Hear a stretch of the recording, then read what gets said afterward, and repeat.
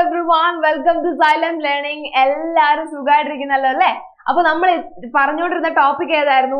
Integers എന്ന chapter നമ്മൾ തുടങ്ങിയായിരുന്നു അല്ലേ? ഡിസ്കസ് ചെയ്യാൻ വേണ്ടി തുടങ്ങിയായിരുന്നു. അപ്പോൾ എല്ലാവർക്കും ഇന്റിജേഴ്സിന്റെ ഫസ്റ്റ് പാർട്ട് ക്ലിയർ ആയല്ലോ. എന്താണ് ഇന്റിജർ, എന്തിനാണ് ഇന്റിജർ എന്നൊക്കെ നമ്മൾ ഡിസ്കസ് ചെയ്തു. ഇന്ന് വന്നിട്ടുള്ളത് ആ ഇന്റിജേഴ്സിനെ കുറച്ചുകൂടി നമ്മൾ ക്ലോസ് ആയിട്ട് അറിയാൻ വേണ്ടി പോവാണ്. കുറച്ചുകൂടി ഡീപ്പ് ആയിട്ട് ഇന്റിജേഴ്സിനെ മനസ്സിലാക്കാൻ വേണ്ടി പോവാണ്.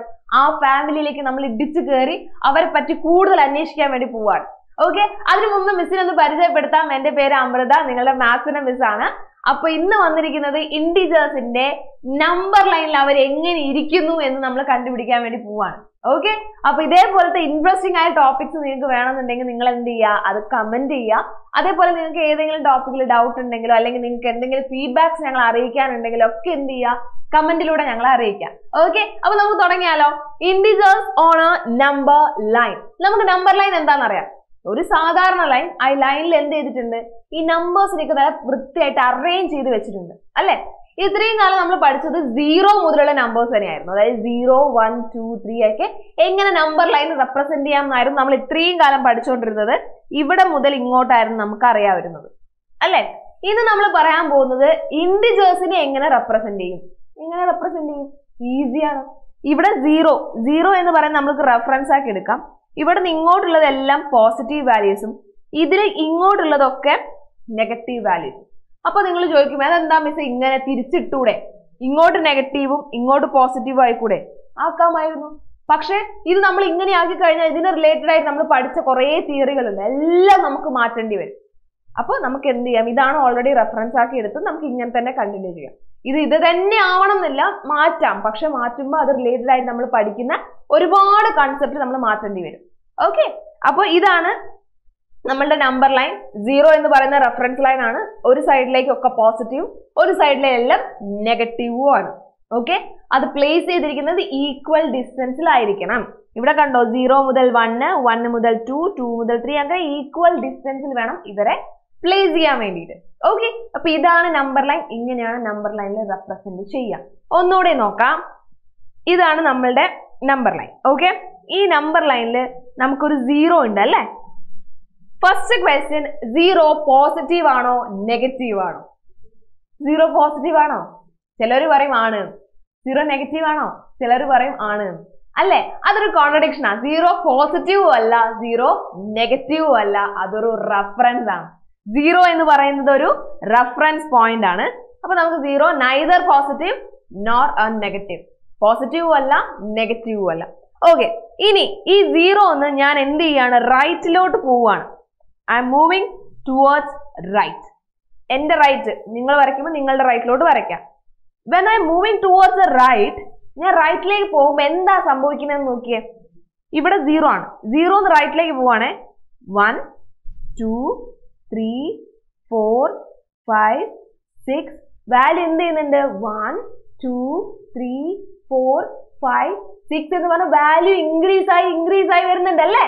അതിനർത്ഥം എന്താ, നമ്മൾ റൈറ്റിലേക്ക് പോകുമ്പോൾ നമ്മുടെ വാല്യൂ കൂടി വരും. അതേപോലെ തന്നെ നമ്മൾ ശരിയായ പാതയിലാണെങ്കിൽ, if we are in the right way, right path, നമ്മൾ റൈറ്റ് പാത്തിലാണെങ്കിൽ നമ്മളുടെ വാല്യൂ ഇൻക്രീസ് ആയിക്കൊണ്ടേയിരിക്കും. അങ്ങനെ ആലോചിച്ച് വെച്ചാൽ മതി.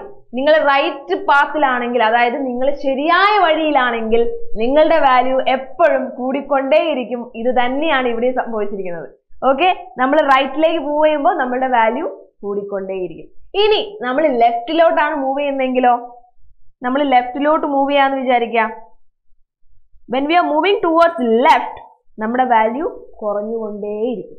ഇവിടെ നോക്കുക, 0, -1, -2, -3, -4, -5, -6 വാല്യൂ എന്ത് ചെയ്യാണ്, കുറഞ്ഞു വരുവാണ്. അപ്പൊ റൈറ്റിലോട്ട് പോകുമ്പോൾ നമ്മുടെ വാല്യൂ കൂടും, ലെഫ്റ്റിലോട്ട് പോകുമ്പോൾ നമ്മുടെ വാല്യൂ കുറഞ്ഞു വരും. ക്ലിയർ ആണല്ലോ. ഇനി ഇവിടെ നിങ്ങൾ ശ്രദ്ധിക്കേണ്ട വേറൊരാളുണ്ട്. ഇവിടെ നമുക്കെല്ലാം പോസിറ്റീവ് വാല്യൂസ് ആണ്. റൈറ്റിൽ നമുക്കൊക്കെ പോസിറ്റീവ്, ഇവിടെ നെഗറ്റീവ് വാല്യൂസ്. 0 എന്ന് പറയുന്ന റെഫറൻസ് ആണ്. ഓക്കെ, 0 എന്ന് പറയുന്നത് റെഫറൻസ് പോയിന്റ് ആണ്. ഓക്കെ, പോസിറ്റീവും നെഗറ്റീവും. 0 എന്ന് പറയുന്നത് നൈദർ പോസിറ്റീവ് നോർ നെഗറ്റീവ്. ഇനി ഇവിടെ നിങ്ങൾ ശ്രദ്ധിക്കേണ്ട ഒരു കാര്യമുണ്ട്. നമുക്കറിയാം 2 എന്ന് പറയുന്ന വാല്യൂ ഗ്രേറ്റർ ദാൻ 1 ആണ്. സംശയമില്ലല്ലോ. 2 എന്ന വാല്യൂ ഗ്രേറ്റർ ദാൻ 1 ആണ്. എന്തുകൊണ്ട് 2 ഗ്രേറ്റർ ദാൻ 1 ആയി? ഇവിടെ നോക്കുക, 2 എവിടെയായിരിക്കുന്നേ? 1 എവിടെയായിരിക്കുന്നേ? അല്ലേ? 2 എന്ന് പറയുന്നത് 1ന്റെ റൈറ്റ് സൈഡിലല്ലേ? 2 എന്ന് പറയുന്നത് 1ന്റെ റൈറ്റ് സൈഡിലല്ലേ? അല്ലെ? ഇവിടെയാണ് 1 എങ്കിൽ 1ന്റെ റൈറ്റിലല്ലേ 2 ഇരിക്കുന്നത്. അതുകൊണ്ട് 2ന്റെ വാല്യൂ കൂടുതലാണ്. ഇനി ഞാൻ വേറെ ചോദിക്കാം, അങ്ങനെയാണെങ്കിൽ -2 ഓർ -1 ഏതാണ് കൂടുതൽ? നിങ്ങൾക്ക് എപ്പോഴും കൺഫ്യൂഷൻ വരാൻ പോകുന്ന ഒരു സാധ്യതയുള്ള ഏരിയ ആണിത്. -2 ആണോ -1 ആണോ വലുത്? അപ്പൊ നമ്പർ ലൈനിലേക്ക് നോക്കുക. -2 എവിടെയായിരിക്കുന്നേ? ഇവിടെയാണ് -2, ഇതാണ് -1 അല്ലെ? ഈ -1ന്റെ ലെഫ്റ്റിലല്ലേ -2 ഇരിക്കുന്നത്? ലെഫ്റ്റ് സൈഡിലാണ് -2. ഞാൻ എന്താ പറഞ്ഞത്? ലെഫ്റ്റിലേക്ക് പോകുമ്പോൾ നമ്മുടെ വാല്യൂ കുറഞ്ഞു വരും. -1ന്റെ ലെഫ്റ്റിലാണ് ആരിയിരിക്കുന്നത്? -2. അപ്പൊ -2ന്റെ വാല്യൂ കുറഞ്ഞു വരും. കണ്ടില്ലേ? -2 ലെസ് ദാൻ -1 ആണ്. ഇനി ഞാൻ വേറൊരു നമ്പർ ചോദിക്കാം. സപ്പോസ് 100, 1 ഏതാ വലുത്? 100 ആണോ 1 ആണോ വലുത്? നമുക്കറിയാം 100 എവിടെയാ ഇരിക്കുന്നത്? 100 എന്ന് പറയുന്നത് 1ന്റെ റൈറ്റ് സൈഡിലാണ് 100 ഇരിക്കുന്നത് അല്ലെ? 1 കഴിഞ്ഞ് കുറേ കഴിഞ്ഞിട്ടാണ് 100 വന്നിരിക്കുന്നത്. 1 കഴിഞ്ഞ് കുറേ റൈറ്റിലോട്ട് പോണം 100ന്റെ എത്താൻ. അപ്പോ 100 ആണ് വലുത്. സംശയമില്ല, 100 ആണ് വലുത്. ഇനി നേരെ തിരിച്ച് ഞാൻ എന്ത് ചെയ്യാം? -100 ഇടാം. -100 -1 ആരാ വലുത്? -100 -1 എടുക്കുക. -1ന്റെ എത്രയോ ലെഫ്റ്റിലാണ് ആരിയിരിക്കുന്നത്? -100 ഇരിക്കുന്നത്. എത്രയോ ദൂരെയാണ്. ദൂരെ എവിടെയാണ്? ലെഫ്റ്റ് സൈഡിലാണ്. അപ്പൊ -100 എന്ന് പറഞ്ഞാൽ ലെസ് ദാൻ -1 ആണ്. ഓക്കെ, അപ്പൊ ഒരു നമ്പർ തന്നു കഴിഞ്ഞാൽ അതിന്റെ സൈൻ മാറ്റിക്കഴിഞ്ഞാൽ രണ്ട് പോസിറ്റീവ് നമ്പേഴ്സ്, ഓക്കെ, ഒന്ന് ഗ്രേറ്റർ ഒന്ന് ലെസ്സും ആണ്. അതിന്റെ നെഗറ്റീവ് നമ്പേഴ്സിലേക്ക് വരുമ്പോൾ ആ സൈൻ എന്താ വരും? റിവേഴ്സ് ആയിട്ട് വരും. അതായത് 2 or 3 which is greater? 3 is greater than 2. But -2 ആണോ -3 ആണോ എന്ന് ചോദിച്ചാൽ -2 ആണ് വലുത് -3നേക്കാളും. ഓക്കെ, അതൊന്ന് ശ്രദ്ധിച്ചിരിക്കുക. ഇത്രയേ ഉള്ളൂ. നമ്പറിന്റെ സൈന് മാറുമ്പോൾ ഓട്ടോമാറ്റിക്കലി ഇത് എന്ത് ചെയ്യും? റിവേഴ്സ് ആയിട്ട് വരും. നമ്മളുടെ ഇനീക്വാളിറ്റി സൈന് തിരിച്ചു വരും. ഓക്കെ, ഇത്രയേ ഉള്ളൂ ഇതിലുള്ള നമ്പർ ലൈനിലെ കാര്യങ്ങൾ. ഒന്ന് നിങ്ങൾ എന്ത് ചെയ്യുക? ഒന്നുകൂടി ശ്രദ്ധിച്ച് ചെയ്യുന്ന സമയത്ത് പ്രോബ്ലംസ് ഒക്കെ വരുമ്പോൾ ഒന്ന് ശ്രദ്ധിച്ച് ചെയ്യുക. ലെഫ്റ്റിലാണോ റൈറ്റിലാണോ എന്ന് മാത്രം നിങ്ങൾ നോക്കിയാൽ മതി. ബാക്കി നിങ്ങൾക്ക് ഈസിയാണ്.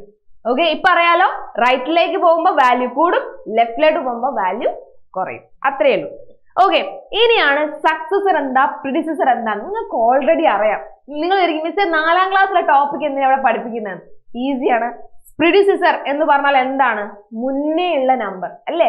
-1 ഇതാണ് പ്രിഡിസസർ. സക്സസർ എന്ന് പറഞ്ഞാൽ എന്താ? അടുത്ത വാല്യൂ +1.